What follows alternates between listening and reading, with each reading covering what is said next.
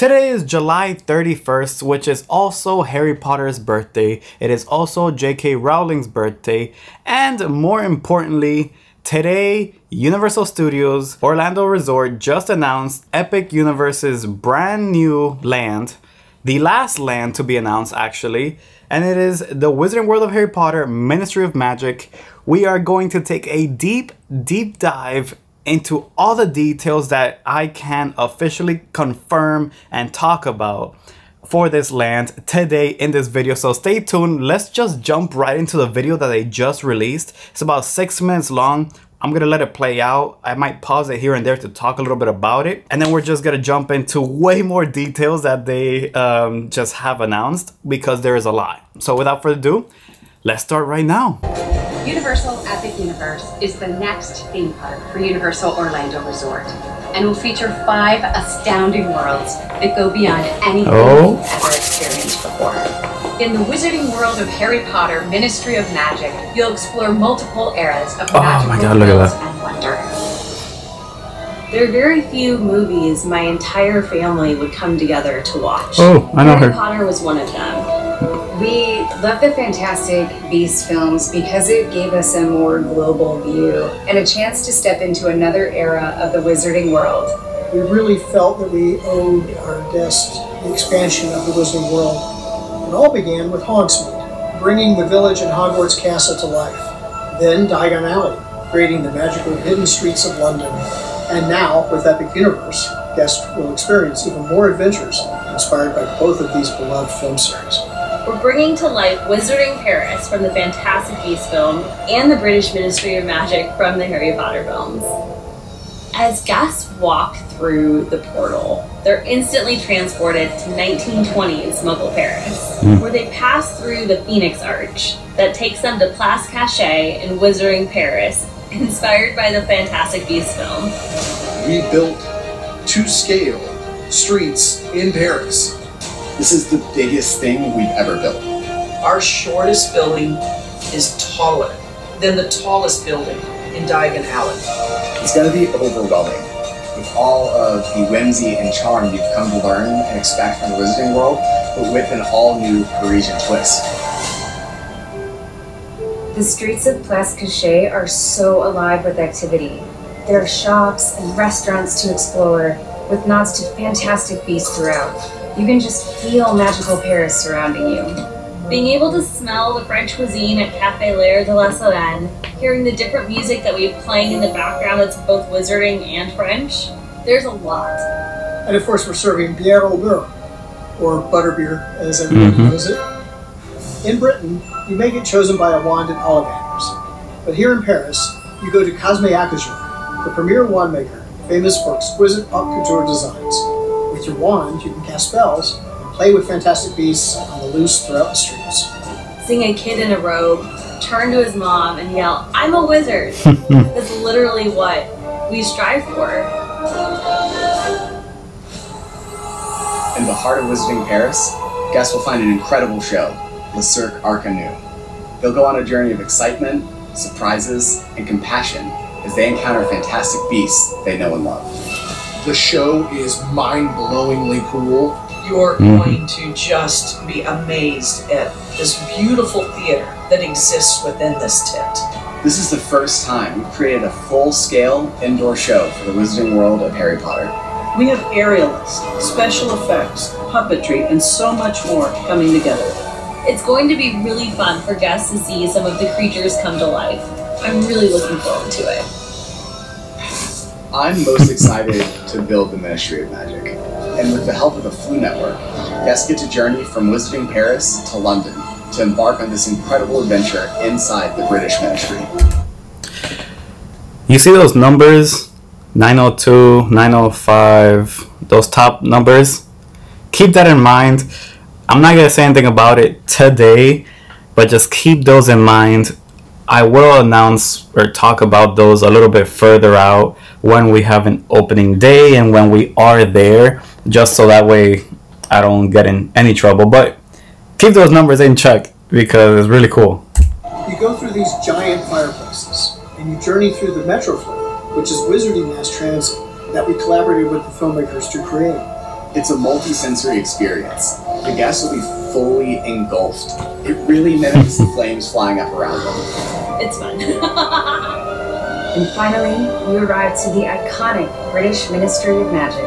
You're gonna see what you saw in the films at full scale. And now we have the opportunity to So you're gonna see exactly that. Like, it's insane. travel into the ministry at a very crucial. So this right here, insane. Just feel like I'm about to like tear up because of how exact this looks. moment and help save it. Harry Potter and the Battle at the Ministry is an amazing new attraction. It represents the decades of innovation that Universal has created. The story takes place after Voldemort has been defeated. And finally, this is the day in which Dolores Umbridge is standing trial for her crimes against the Wizarding World. As we board our elevator lift, we end up realizing that Umbridge has escaped. The guests join Harry, Ron, and Hermione on a quest to capture Dolores Umbridge and stop her from bringing back the time of Lord Voldemort.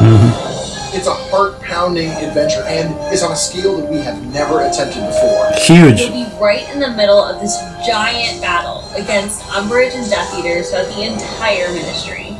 We're combining so many different and new technologies to bring this adventure to life at a scale never seen before. This is the most ambitious ride we've ever created, and it's an absolute game changer. I was on site, and I actually just took a moment to step back and stare at what we're building, because it's nuts. I truly believe from Hogsmeade to Diagon Alley to the Ministry of Magic, we've continued to bring the storytelling to the next level.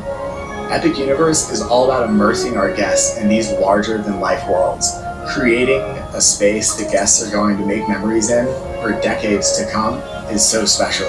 And doing it with stories as powerful as Harry Potter and Fantastic Beasts is just a once-in-a-lifetime opportunity that I am so grateful to be a part of.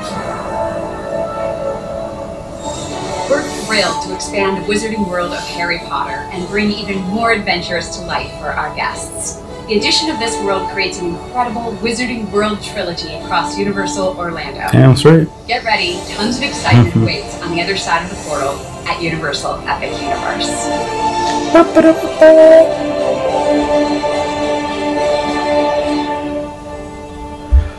Awesome. Okay, so there you have it. There is so much to unpack, but I'm going to take it little by little because there's so much to unpack.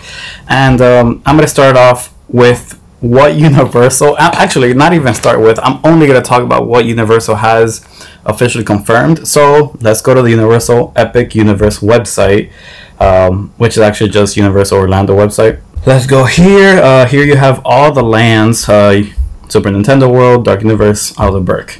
Let's go into the Wizarding World, Harry Potter, Ministry of Magic, and go to new details revealed. Alright, here it is. So I'm gonna start by saying the reason why we have both sides of the coin here. We have a 1920s Ministry of Magic and a 1920s Paris and the 1990s Ministry of Magic. There is a lot of talk about it. I personally don't agree with why is Newt Scamander here and why do we have Harry, Ron, and Hermione here. The Flute Network is not a time traveling device, so I don't understand it, but there will be some things that will come up as to why it's like that. Creative has done an amazing job in trying to play that out as far as the story is concerned. And also J.K. Rowling is not gonna agree to let this happen without this making any sense. So I'm confident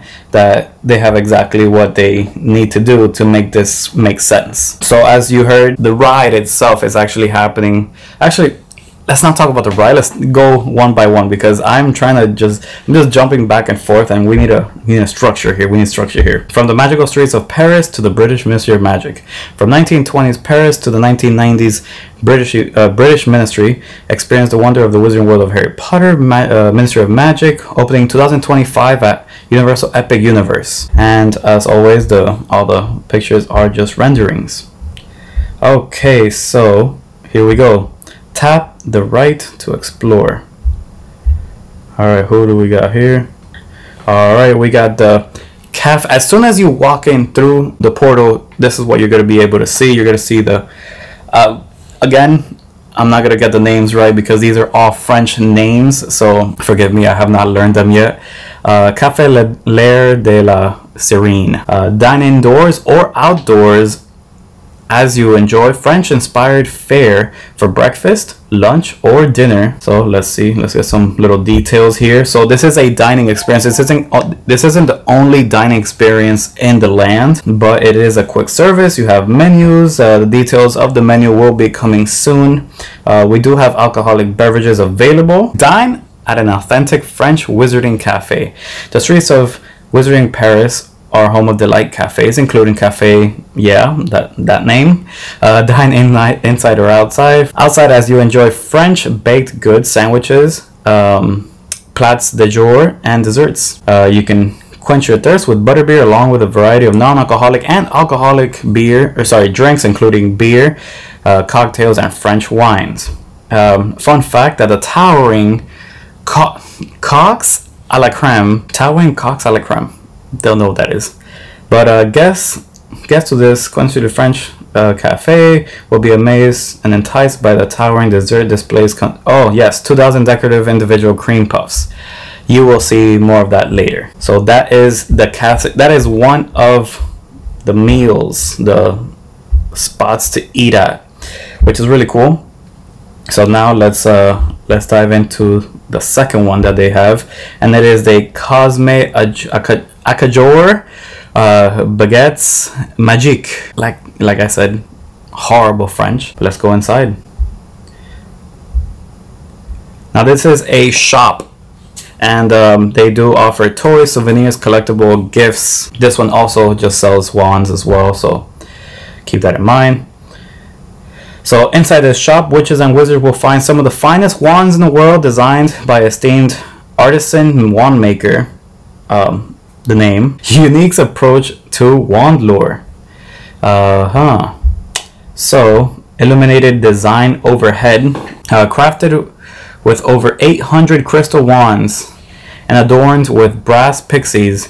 The chandelier is a wonder to behold and well-suited complement to the remarkable wand designs in the shop, which is super awesome, which you guys will have to see. And of course, given it is the biggest Wizarding World land in all of Universal Studios, this is going to have a large variety of wand locations to cast spells and whatnot, so that's 100% confirmed. Reveal amazing sights for new interactive wand experiences as you explore the streets of Wizarding Paris, interacting with fantastic beasts and enchanted objects. Alright, so that's a shop. So we got food, which is actually the best, in my opinion, restaurant, which is that one. As soon as you walk in, the first one to the left. Interactive wand experiences, of course, we have a bunch of those. So let's talk about that a little bit. Interactive wand experiences, of course, kid friendly. Wands are coming soon, so stay tuned for that. Cast spells on the streets of Wizarding Paris. Sharpen your spellcasting skills with amazing new interactive wand experiences in the Wizarding World of Harry Potter Ministry of Magic. Immerse yourself in the magic with interactive wands that enable you to cast spells and interact with fantastic beasts and enchanted objects throughout the Wizarding Paris. So yes, stay tuned for whenever they decide to show you all of these wand spots. I will be there on day one showing you everything that this doesn't show you. So just stay tuned for that. There's a lot of stay tuned for, but we have a lot of information coming to you. So this is I'm just trying to vomit all this information out as fast as possible. Guests will explore 1920s Wizarding Paris, strolling through the streets which boasts the tallest buildings ever built for the Wizarding World of Harry Potter. Like I said, this is the biggest land, and of course, being the biggest land, these are by far the tallest buildings that Universal has created for the Wizarding World of Harry Potter. Okay, Cirque Arcanus.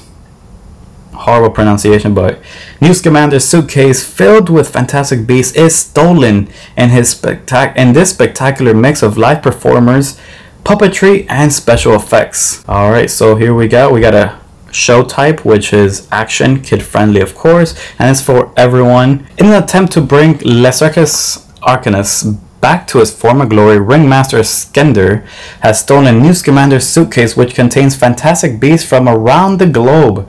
It's up to circus employee Gwendolyn to rescue the creatures in this spectacular mix of live performers, amazing puppetry, dazzling special effects, and more. There is so much more than just those things, so stay tuned for that once again. So this is actually part of the queue line here. This isn't the actual stage itself. This is just part of the queue line as you enter through the circus tent. This would be, you know, the actual stage, which they haven't said anything, so I don't want to say what the stage does, but it is awesome. Guests can explore the strange and unusual acts of Lycurgus Arcanus, whatever his name is, as they stroll past the many sideshow booths on their way to the main stage, which the slide before, which is this one, is all the little booths that are before entering the actual main stage. Enjoy the spectacular mix of live performance, or maybe, yeah, we already talked about that. Step right up to see the magical and mysterious. Guests can explore the strange and unusual acts as they stroll past yes, we already talked about that. There is a better fun fact, which I cannot talk about because they have not announced it yet, but there is a better, way better fun fact about that circus tent, or that show as a whole. Alright, so we got the last one, which is my favorite, and it is one that I've been working on for some time now, and it is the Harry Potter and the Battle at the Ministry. We officially have an official name. As you can see just from here, all the movements, you can see the fans inside the offices. We have two fountains, one being this middle one here, and then the one in the back. It's amazing, and I just can't wait for you guys to see it, and just go through it. It is amazing, guys. Okay, so soar through the Ministry of Magic as you help Ron, Harry, and Hermione bring Dolores Umbridge to justice in a breathtaking new adventure. Okay, so the height requirement for this ride is 40 inches, which is 102 centimeters. It is a thrill motion simulation. And dive a little bit closer to that. It is quite literally what they like. The ride vehicle is, of course, an elevator, as shown here. And it is what the military essentially uses to fly, like simulation, for their actual pilots, which is amazing. Join her. Oh, yeah, I got this. Okay, so travel by the Metro Flu from Paris to the Ministry of Magic, where Dolores Umbridge is about to stand trial. Board a lift and join Harry, Ron, and Hermione. So that's where I have an issue, right?